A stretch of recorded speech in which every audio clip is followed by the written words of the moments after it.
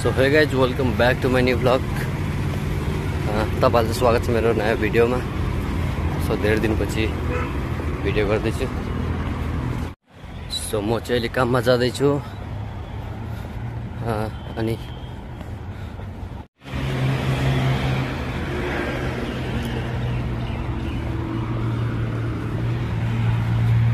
चियाबारीमा हो चियाबारीमा। सो मेरो काम गर्ने ठाउँ चाहिँ यो, यसको भित्र जानुपर्छ। सो म चाहिँ अहिले B1 तल अन्डरग्राउन्डमा आइसक्यो। यो भन्दा पनि अझै अन्डरग्राउन्ड छ। यहाँ ठक्क सिक्युरिटी चेकिङ भएर म चाहिँ भित्र छिरिसकेँ। सो भित्र चाहिँ यस्तो छ।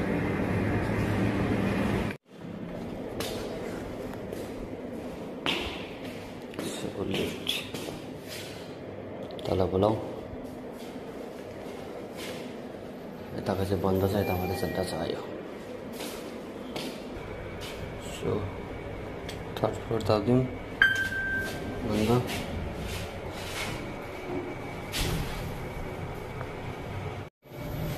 सो म चाहिँ लिफ्ट गर्छु 1 2 3 थर्ड फ्लोरमा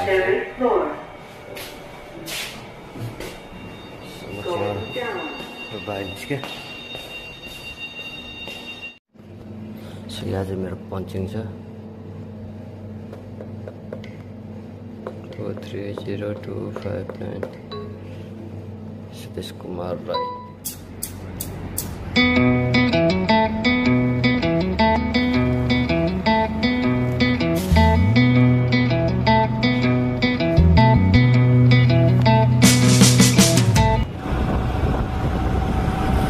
सो मेरो चाहिँ अहिले ड्युटी सकेर म निस्किसकेको बाहिर।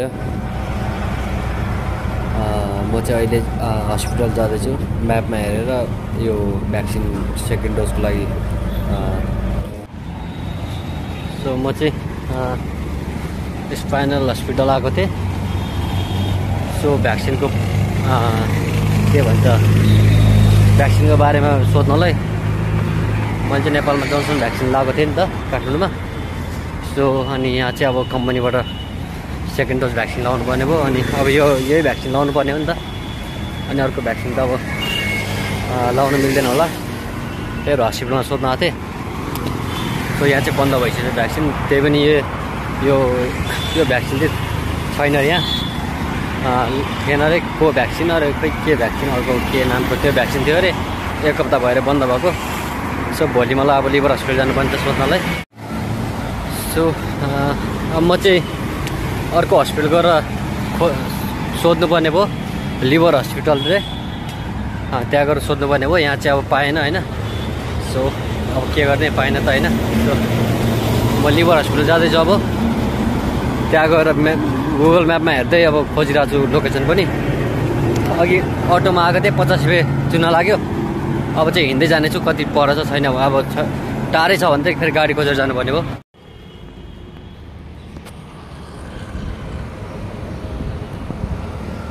माई गड कति पर्दै आयो यार, टाढा रहेछ हौ।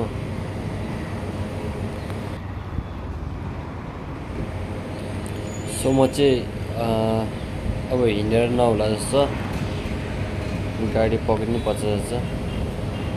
त्यही नि एकछिन हिँडेर अब कति नजिक पर्छ हेरौँ। सो त्यसपछि भएन भने गाडी पक्र्नुपर्छ।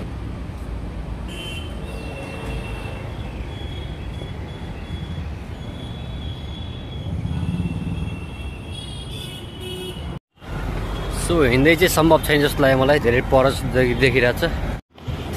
सो म चाहिँ अहिले सरकारी बसमा चढेर आएँ। यहाँ चाहिँ इन्डियामा चाहिँ के हुन्छ सरकारी बस हुन्छ होइन। सो लेडिजहरूलाई चाहिँ भाडा फ्री हुँदो रहेछ सरकारी बसमा। अनि हामीलाई चाहिँ जम्मा 10 रुपियाँ, अघि अटोमा त्यति नजिक आएको 50 रुपियाँ लियो। सो अहिले म यति पर आएँ बसमा, जम्मा 10 रुपियाँ भाडा। अनि अब यहाँ हस्पिटल म्यापमा हेरेको नजिकै देखाएर छ। गाडीवालाले नि भन्दियो यताबाट यहाँ जानु भनेर, सो सजिलो भयो। म चाहिँ अब यहाँबाट जाँदैछु। हस्पिटल नजिक आइपुग्नु लागिसक्यो। सो त्यहाँ गएर नि अब बुझ्नेछु अब भ्याक्सिन छ कि छैन, खोप छ भने भोलि अब आज त मिल्दैन होला, भोलि बिहान मिल्छ होला त भोलि लाउने छु। सो तपाईँहरू चाहिँ बाटो देख्न सक्नुहुन्छ, सर्ट टेस्ट छ। सो लोकेसन देखाएर छ, तर अहिले हाम्रो दिने बाटो चाहिँ रङ साइड देखाइरहेको छु क्या। यता घुमिरहेको छ, अब यता घुमाउँदा उता घुम्छ। सो यसो सिधा हिँड्दा चाहिँ उल्टो घुमाइरहेको छु क्या अहिले। सो हे गाइज, अब यहाँ लिभर हस्पिटल आएर पनि अब चाहिँ बन्द भइसकेछ। हुन चाहिँ त्यहाँ चाहिँ 3टा को भ्याक्सिन के भ्याक्सिन चाहिँ 3टा रहेछ अभाइलेबल। सो भ्याक्सिन आउने पनि बन्द भइसकेको छ। मैले जनसन सोधेँ, जनसन भ्याक्सिन चाहिँ छैन रहेछ। अनि अब टेन्सन भयो भन्दा नि हुन्छ मलाई। अब खोज्नुपर्ने हो नि त, कहाँ पाउँछ। अब कम्पनीबाट लगाउनु भनेर छ। सो कम्पनीमा त्यो लगाएको सर्टिफिकेट चाहिँ चाहियो। अनि यो भ्याक्सिन कहाँ छ थाहा छैन। इन्डियामा छ नि त छ, तर कता छ, कुन हस्पिटल छ केही थाहा छैन, नो आइडिया। सो अब भोलि फ्राइडे, भोलि पनि एक दिन अब दिनभरि खोज्नु पऱ्यो। कहाँ छ, पायो ठिकै छ, नपायो अब के गर्ने त।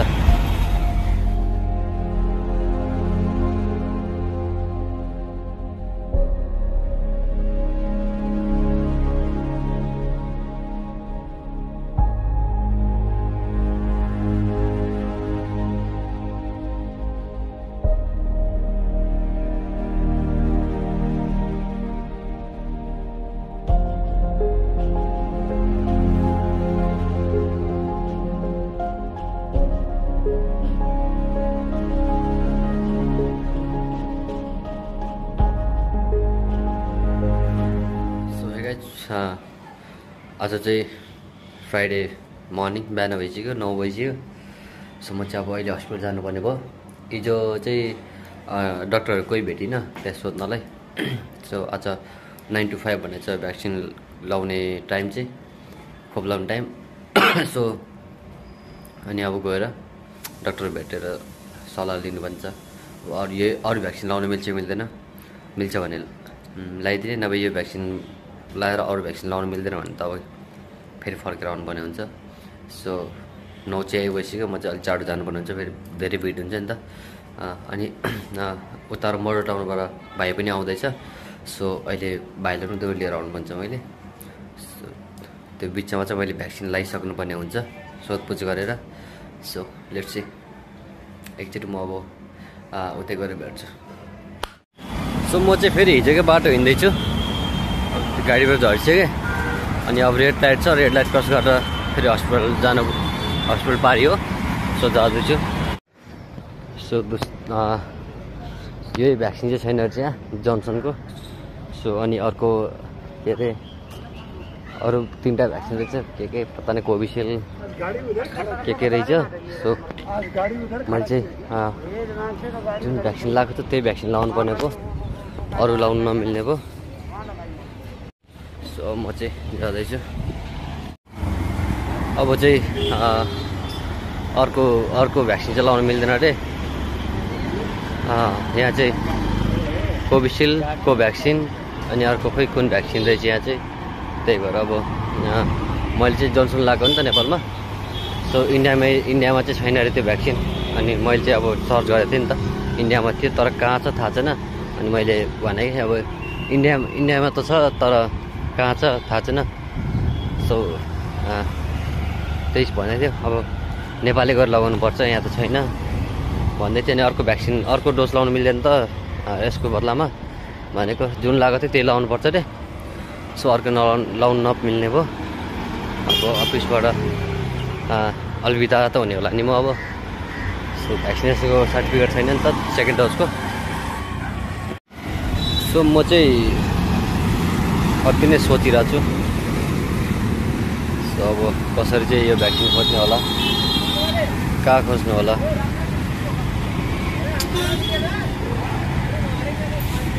तनाव भयो त। सो अब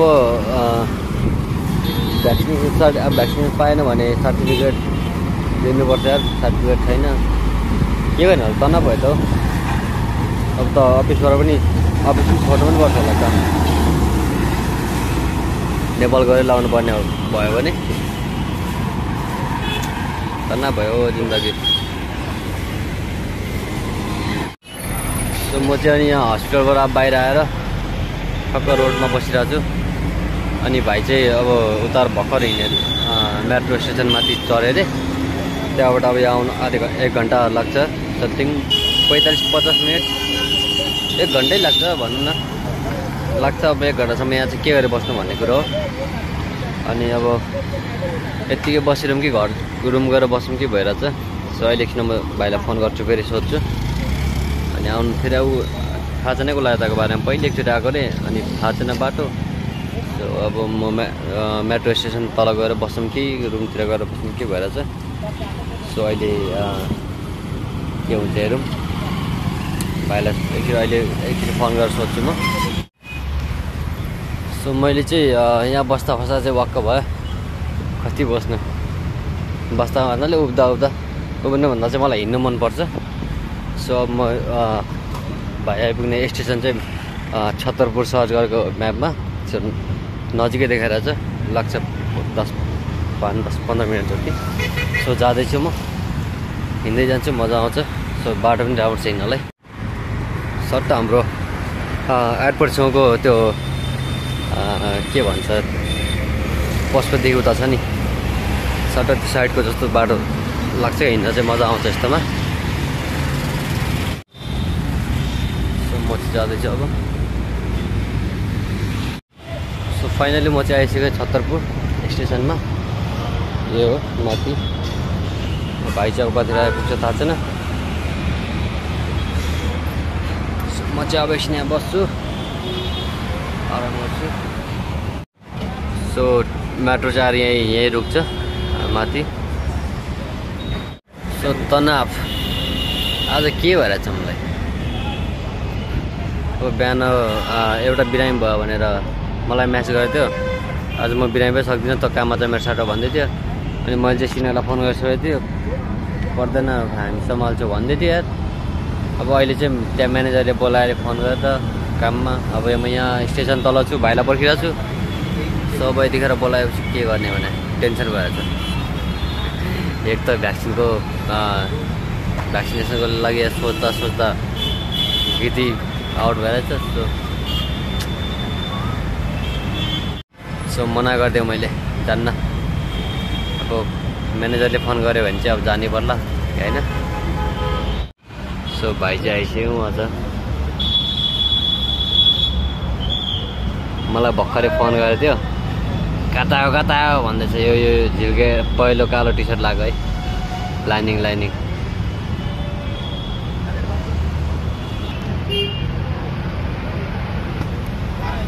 कता गयो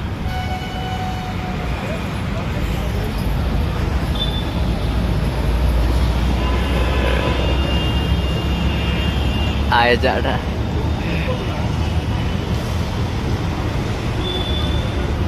देख्यो मलाई ल डाम्न आइपुग्यो। कति 1-1.5 घन्टा कोरे हेर नोखरी कति सानो पर्खिँदा। अनि तिमी त हराएनौ त नि आउनु सक्दो रहेछ त।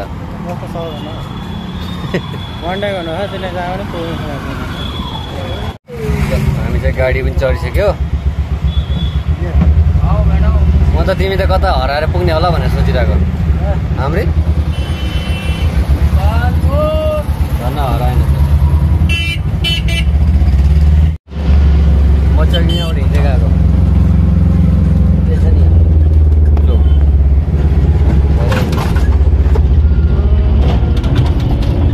यताबाट हिँड्दै गएको अघि। सो हामी चाहिँ गाडीबाट ओर्लिसक्यो। ओर्लिएर पनि अब रुमपट्टि आएर त्यहाँबाट फेरि अर्को रोड गएर त्यहाँबाट फेरि अर्को गाडी चढ्नुपर्ने भयो। चढेर हामी चाहिँ यता मुनिरिका भन्ने ठाउँमा जानुपर्ने भयो। अब त्यता चाहिँ भाइको थोरै काम छ ब्याङ्कको होइन। खुसी छ ए हाँसिदेऊ नि त ल हाँसिदेऊ नि त हाँसिदेऊ एकचोटि हामी चाहिँ अब एकैचोटि उतै गएर भेट्छौँ सो जुटिरहनु होला हाम्रो यो भिडियोमा सो हामी चाहिँ अब गाडी चढिसक्यो अनि ठ्याक्क अब मैले काम गर्ने मल चाहिँ हो यसको राम्ररी देखाएको छैन यसको ठक्क रोकिरहेको छ अब हामी दुईजना मात्रै अहिले प्यासेन्जर चाहिँ यो गाडीमा नि भन तिम्रो बुढा तिमी म्यासेज गर्न चाहन्छौ कि आई मिस यु होइन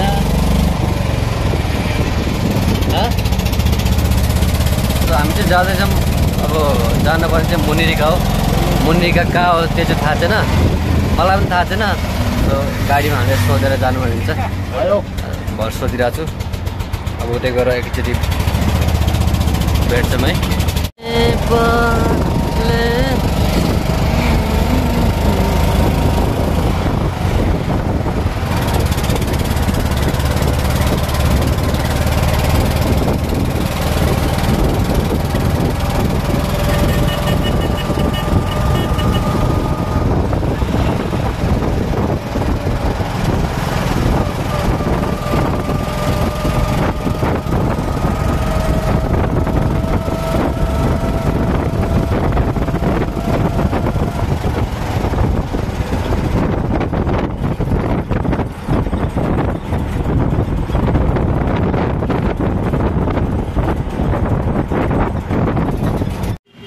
हामीलाई चाहिँ यो यसको चाहिँ भिडियो बनाउनु बिर्सेछ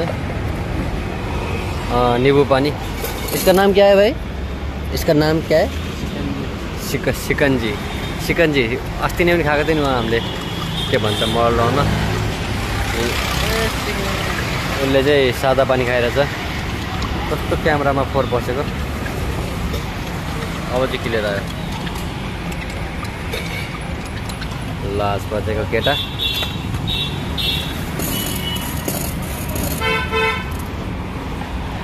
ठीक छ और एक बना दो शिकंजी नींबू पानी चिकन हाँ शिकंजी चिकन हैन के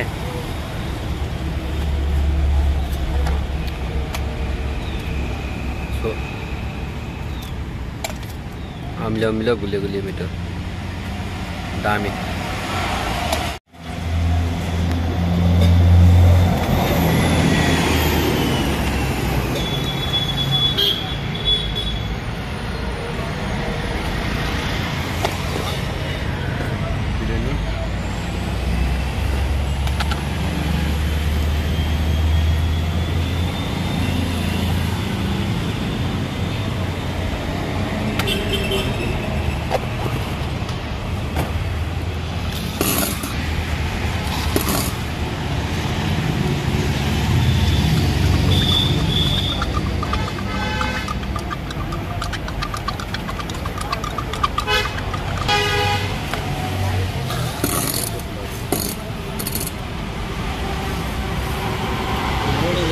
रेडी अब मैले यो खाना लागेको लु त सासेन फेरि खाता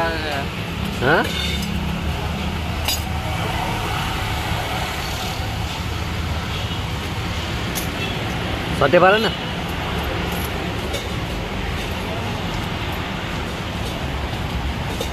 कस्तो ढिलो खाएको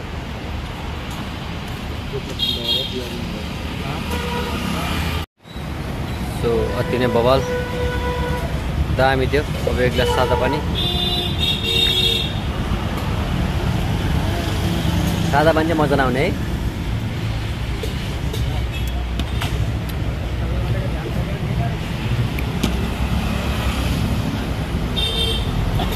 सादा पानी चाहिँ 2 रुपियाँ ग्लास सो कता बाटो पनि हामीलाई चाहिँ